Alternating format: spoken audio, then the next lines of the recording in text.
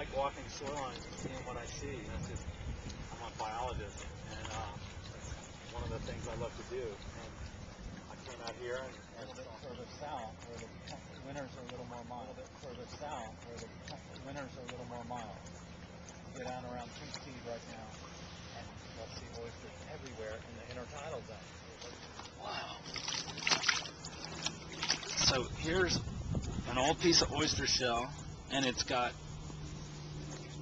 2, 3, 4, 5, 6 live oysters on it. If you gave that to me and just brought it to my office and said, hey, I found this, I would say this is from a restoration project and that the spat came from Horn Point Lab. But it didn't. We're here in Harris Creek, and these are all wild oysters. They just found a good spot to call home. Yeah, you know, pick up another rock, and there's probably a 2-year-old oyster.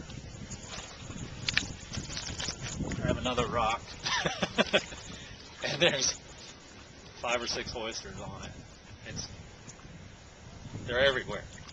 I think the conditions are just right for them. You have good salinity and flushing, and the Choptank River historically has produced more oysters than any river in the United States. I think the goal is to put like 25 million oysters into Harris Creek.